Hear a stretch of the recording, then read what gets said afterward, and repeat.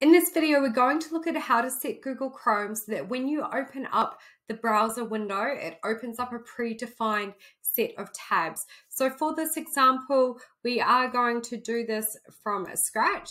So the best thing you can do is go through and pre-open all of the different tabs that you would like open. So you can see here, I've got my emails, I've got ClickUp, I've got Pipedrive, my CRM, I've got my calendar, and I've got my sales notes within Notion as well.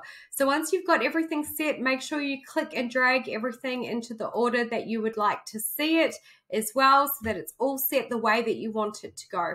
Once you've done that, simply click on the three dots, click on settings, and then over on the left-hand side, you want to choose the on startup option, and you want to click on open a specific page or set of pages.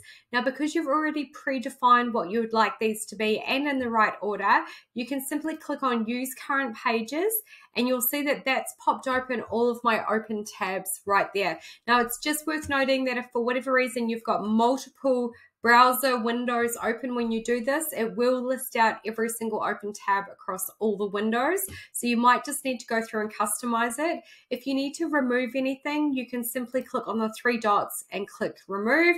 And then once you've done that, you're all good to go. Next time you open up the browser, it will automatically open up all of these preset tabs for you.